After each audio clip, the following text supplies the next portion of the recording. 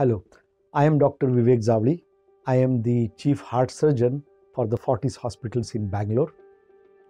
Whether it's a rural person or an urban person, there are two things. A, you have a family history. You are at risk. Or you don't have a family history, you are not at risk. Either way, we tend to have wrong cholesterols. We tend to have a lot of diabetes. We tend to have a lot of high blood pressures. So it's a good idea that we all should screen ourselves frequently, whether am I developing sugar? Am I developing blood pressure? Is my lipid profile all right or not? And all these kind of risk factors, they're okay or not. Save yourself from pollution.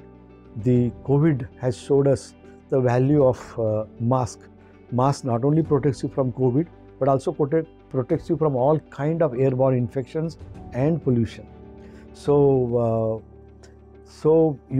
It is possible to diagnose if you are having a risk factor, and then you can be alerted. If there are risk factors, for example, in your modifiable risk factor, your smoking is a risk, obesity, not doing workout, eating wrongly, eating too much of junk food. All these are risk factors which you can correct easily. There doesn't need any hi-fi science or doctors. But when you are checking yourself and you come to know my sugars are not normal, I'm pre-diabetic, my blood pressures are on borderline, my lipid profile is borderline disturbed, then you can immediately start a program. Lifestyle management, medicines management, and follow-up. Lifestyle is food.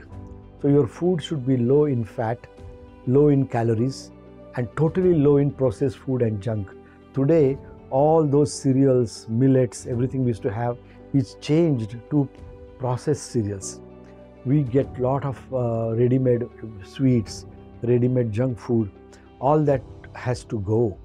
Secondly, workout, some kind of workout, a simple walk, 30-40 minutes, 4 times a week is quite good enough.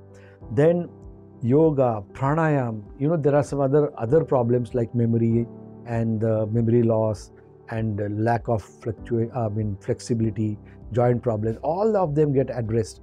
So food, workout, no smoking, diagnosing diabetes, hypertension at the earliest, lipid profile at the earliest, and acting on them. For all kind of lipid abnormalities, lipoprotein A is high. We have specific drugs, fantastic drugs are available today. How much prevention is possible? Oh, quite a lot. Prevention is possible to the tune of 80%. Look at this picture. In that up to 2015, what different countries have achieved in the reduction of death by heart attacks. Look at Japan and Finland, -60. Look at United States of America, -50. Look at Canada, -25. Look at these countries and look at India, +100. That means we are in real trouble, and the prevention is possible huge way. So I think the wake-up call is here today. Every time in my hospital, whether it is for gynecological procedures, gastroenterology procedures, urology, prostate, etc. procedures, everybody is very scared whether this person has got a heart problem or not, whether young or old, and they all screen them. So whatever I spoke till now, I think you should take it seriously. And these are all very low-hanging fruits. It's not big things which are difficult to do, and they can be very easily followed. So thank you. Thank you very much for your patient listening.